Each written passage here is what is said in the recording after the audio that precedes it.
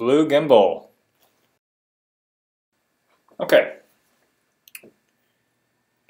This is the standard. This is the standard mode.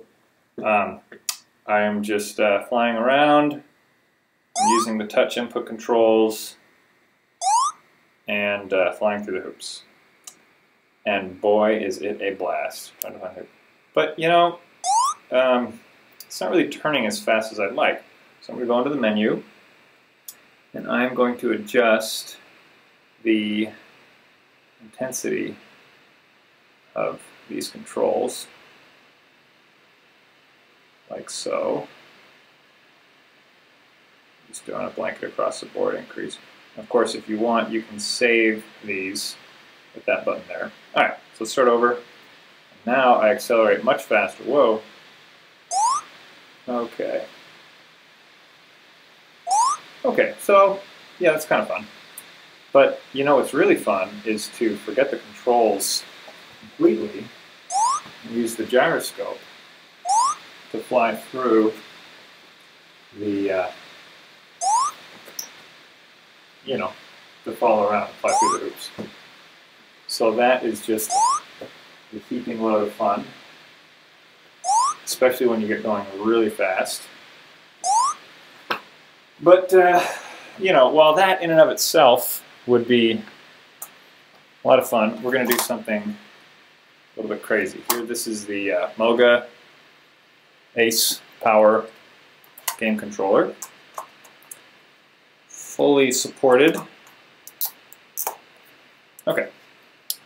So, now what we're going to do, let's start over. Alright, now we get to use our game controller. And, this is good sometimes. You want that added ability to,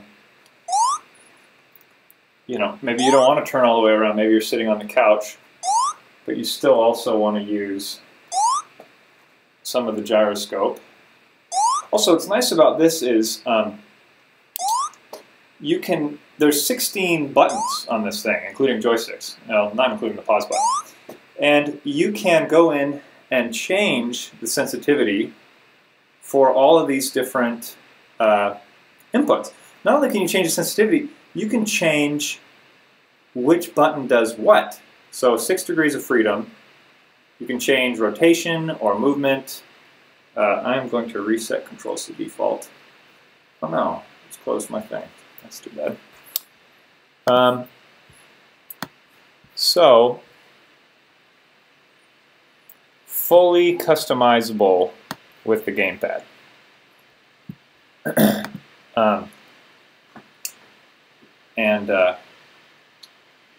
That is just on fun. Now, if that wasn't enough for you, there is a huge additional feature that we have here. And that is the stereoscopic part.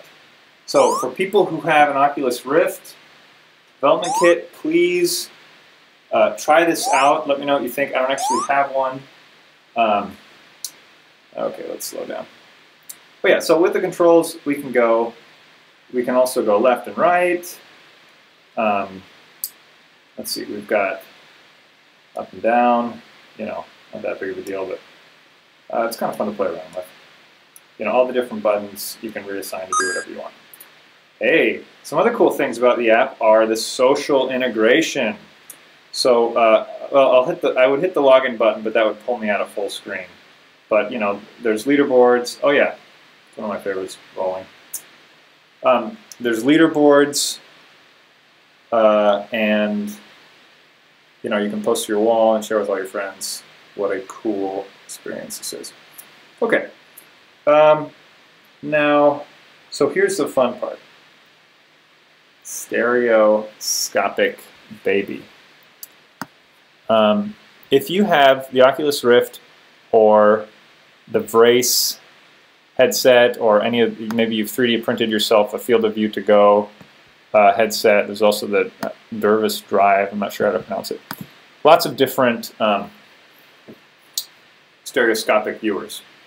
But so if you have one of those headsets, and you have the phone right up against your face with the lenses, then you really have a virtual reality experience that's, I'd imagine, is quite compelling. I ordered my vrAse. It's not going to come in a while, but I'm pretty excited about it. There's also one on Kickstarter right now called Xcope, Xcope. So yeah, stereoscopic. And it's not really a lot of content out there right now that does this. Sorry about the jitter in the video. I am using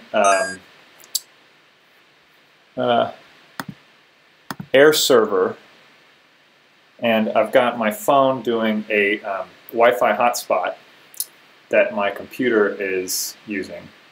And so that's how I'm mirroring this. But if you were actually using the HDMI connection, it would be much better, obviously.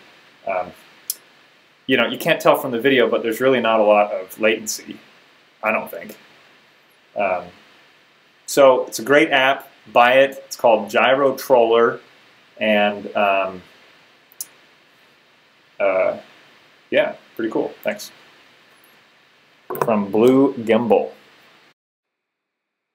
A couple other things I forgot to mention. The hand controller here, I think would be a great thing to use with an Oculus Rift or a vrAse headset. You know, you need to have both the video output and the controller input at the same time to really get what I think would be the best thing. I tried using one of these AV adapters. So what I did was you got to take out the little plate here that adapts it for the iPhone and plug in this into the Moga controller.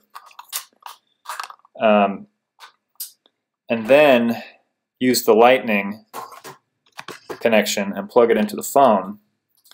An interesting thing happens when you do this. Let's make that go away.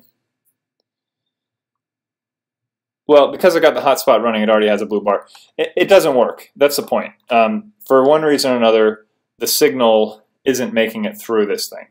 So for an Oculus Rift, that would be a problem.